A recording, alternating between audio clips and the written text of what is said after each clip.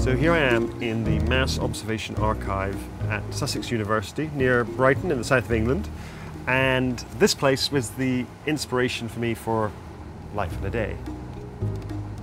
I'm surrounded by the result of the Mass Observation Project, which was something that started in the mid-1930s and kind of continues today, where ordinary people were asked to keep diaries, written diaries, of things that happened in their life.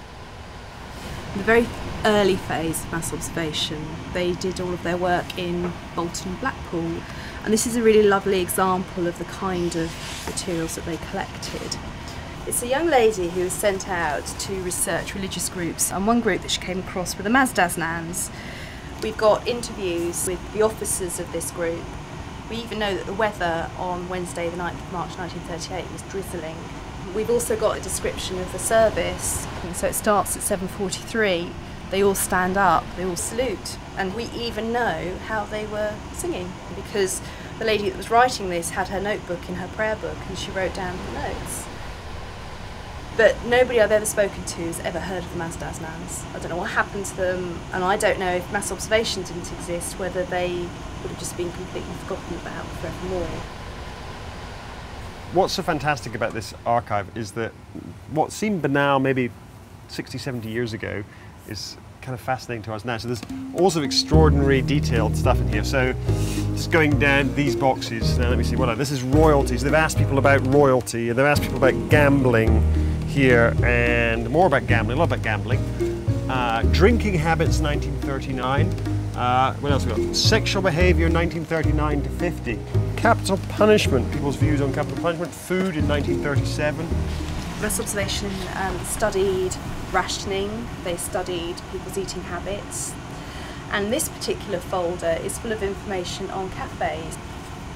One of my personal favourites is a Bovril and milk, which you can get at the Lions for 4p. Nice. Propaganda and morale, 1939. Art, 1938.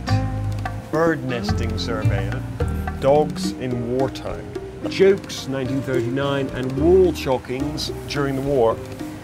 There you go, this is graffiti that people have found. You've got a little drawing of Hitler there, and then Hitler as a bomb, and it says, Hitler is a, oh, we don't know what it is. Doodles. Somebody's gone around and collected somebody's drawings from when they were on the telephone, and there's a load of doodles scientifically laid out. And then this is kind of interesting. So this is from 23rd of May 1940, so 1 year into the war. This was found in London in Bow Street in chalk. Jews feed war, bleed. And then here, stop the Jewish war, hail Mosley. Mosley was the fascist leader, the leader of the fascists in England. So I guess that shows that there were quite a lot of people in England in 1940, a year into the war, who actually were supporting the fascists, which is not what you would have expected.